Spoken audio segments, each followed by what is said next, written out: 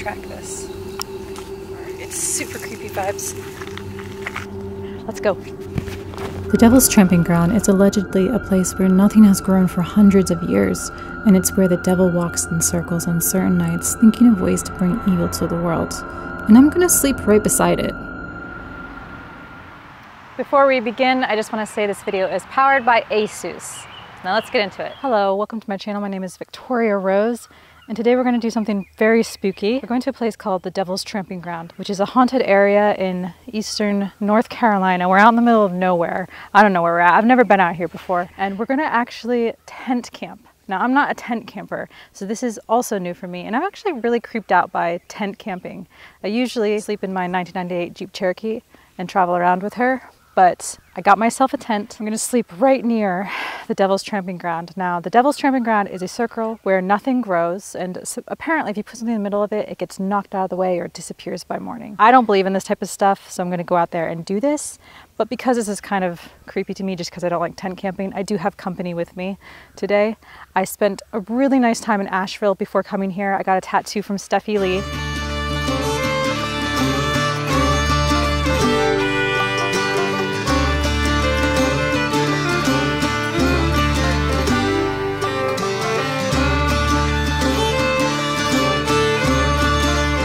And I've just been exploring Asheville for the past week on my eastward adventure.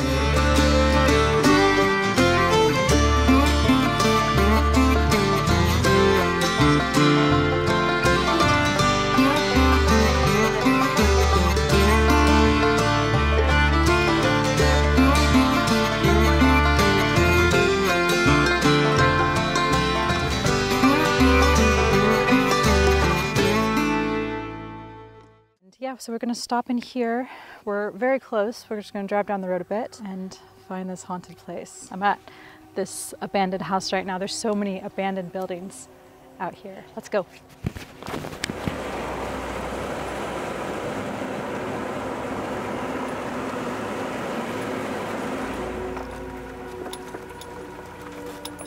We're on the side of the road, like I said, out in the middle of nowhere, and apparently you cannot drive up to the site. You have to walk there. So I'm going to try, I think this is it. I'm gonna try and walk because on like private land. But let's go see if this is actually it or not.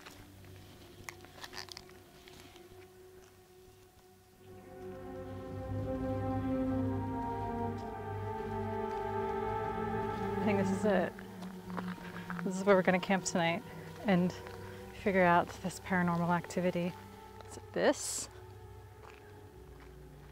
But apparently the happenings happen at nighttime, so it's not just a tramping ground by its looks. So my first impressions, which we always like to do, is it's very underwhelming. This could be anything. We're gonna set something on here and see what happens during the night. So hopefully the haunting will make up for how underwhelming it is. You're not supposed to camp on the circle. We've come a long way to discover the secrets of the Devil's Tramping Ground. So let's set up camp. Now I'm going to go into a bit of detail with the sponsorship.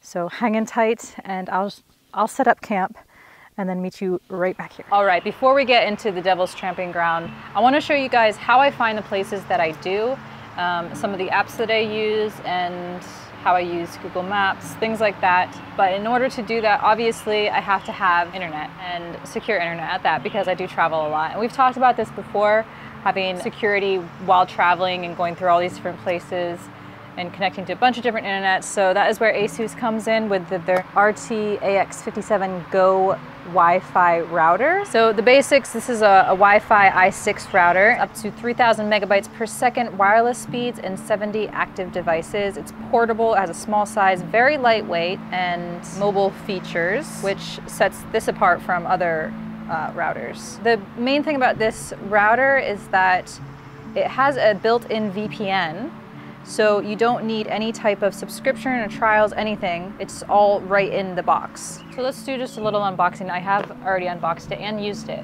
I'm going to show you what it comes with and what it looks like and how small it is. So this is the box that it comes in. We have the Wi-Fi router, which is this. It's very lightweight. Comes with the cord that plugs right in. It even comes with a carrying case, so you can carry everything in this small black velvet bag. And the cord, so you can plug it directly into a modem. So with this router, it also could be an extender. It also enables you to connect a lot of other devices. So what I can do here is take the service from my phone and run it through this router. All I have to do is plug my phone into the router, and then I can connect my laptop from the router. Another piece of equipment I got from ASUS, which is very, very handy, is a portable monitor. This thing is also very lightweight and very handy whenever I'm editing, which I do a ton of editing on the road. So let's open this and see what this looks like. It also comes in this nice little sleeve, and like I said, it's very, very lightweight. And this is the monitor. I can set this up anywhere. And you connect it with one cord. One cord is all you need, and you just plug it into your computer. So this is a 15.6-inch full HD portable anti-glare display. It uses a single USB Type-C connection for both power and the video transmission.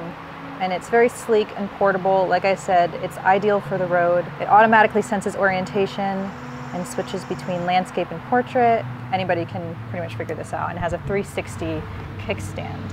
So let me show you what this looks like, and I'll show you how I find the camp spots that I do and the overlanding spots before we continue on with this video. I'm in a random rest stop right now. You can set this thing up anywhere. Coffee shop, at home. If you have a battery, you can plug it in to your battery and use it mobily like that. But I'm just going to show you basically how this works. I'm just going to plug in my phone, which has tethering on it. Also, there is a switch right here that you can customize. You can use this to turn the VPN on and off, or whatever you want to customize that as. So my number one tip for finding places is to use certain apps, and I'm going to show you those a little bit later. But another good way is, if you're not sure of the area, is to obviously use satellite. And some people don't know this, a lot of people probably do. But when you go to Google Maps, you can come over here and I'll show you. So if you look over here, this is how this monitor works, which is really handy for me because I have more screen space because my laptop's very small for portability. Editing a video right here, and then over here I can look up whatever, you know, things to do. So basically I was just in Asheville, and you can go to any particular place. Usually you're going to want to do national forests. We'll let you do free dispersed camping, places like that.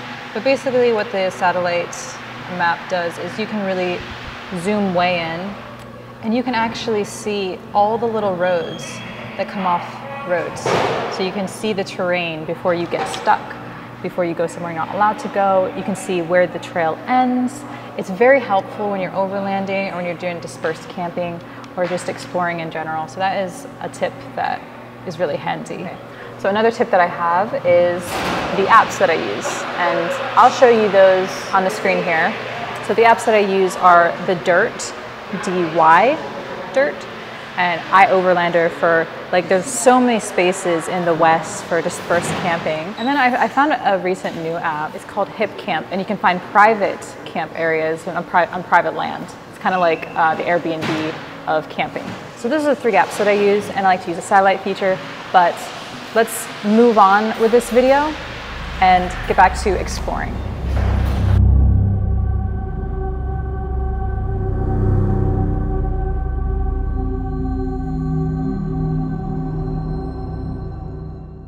Very frustrating day today.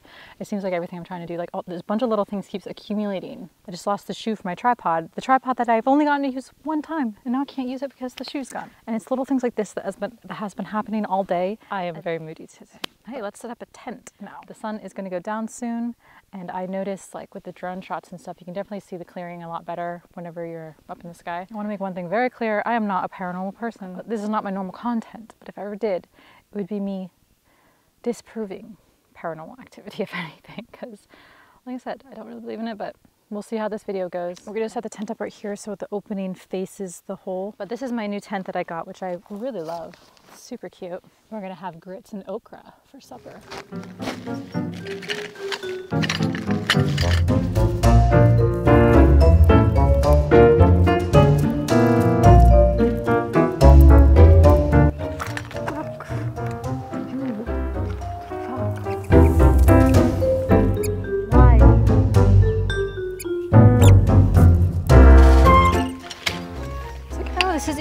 all the poles seem like they're the same size.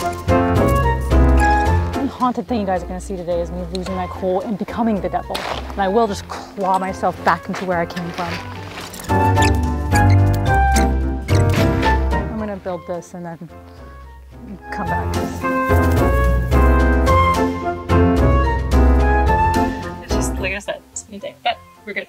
I finally set it up. It did not take that long. It was just that one of the poles was skinnier together. So brought my stove out so we could have some grits. We stopped alongside the road and got some pickled okra, blueberries, some cucumber, and some apple butter. So we'll try nights. Make us all cozy while we wait for the devil.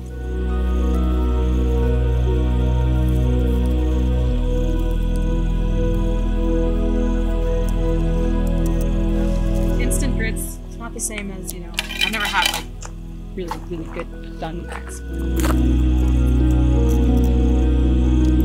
The best okra I've ever had, and they're very simple ingredients. It's just okra, water, vinegar, salt.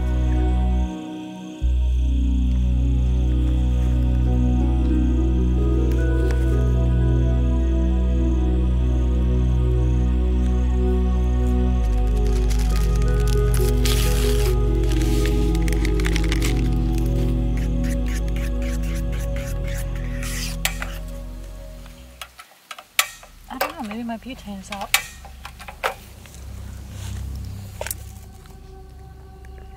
So, wait to leave for a second because I need to post something, and while we're gone, it got really dark. And now we're getting back to the campsite. Hopefully our tent is still there. We're checking it out now in a much creepier environment.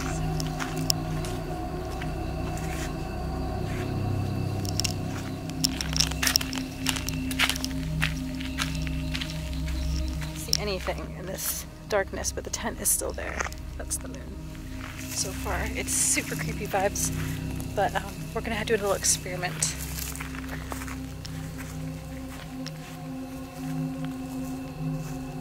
Did you leave it unzipped right there? You didn't?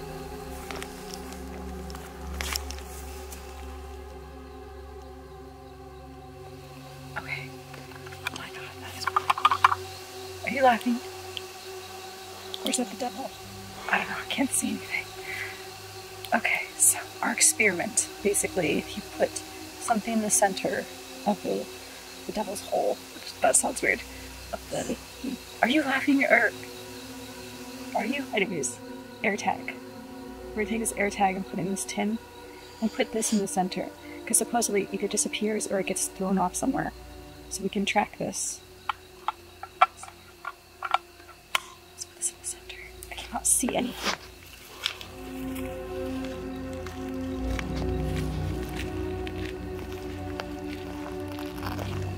We're gonna track that.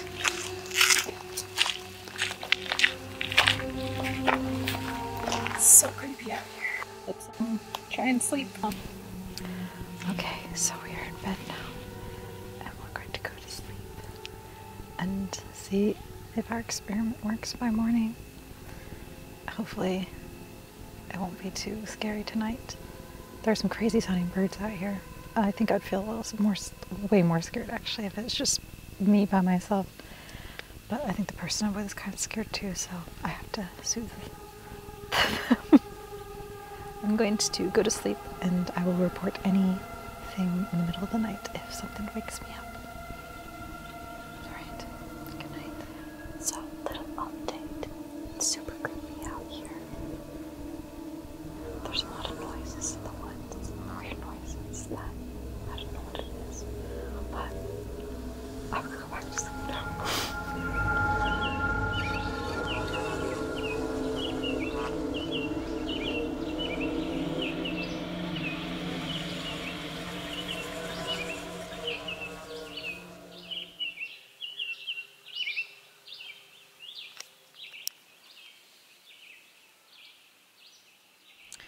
Good morning.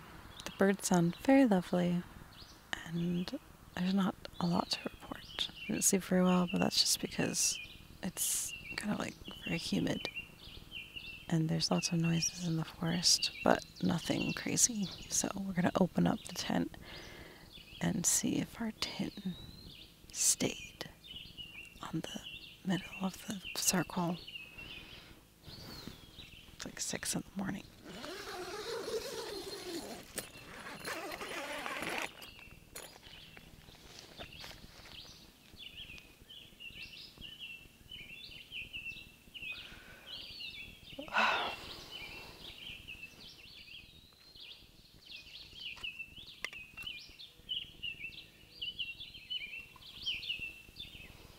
No hauntings here. Devil didn't come out last night. So, hope that proves something to you. And I went through all the effort for you.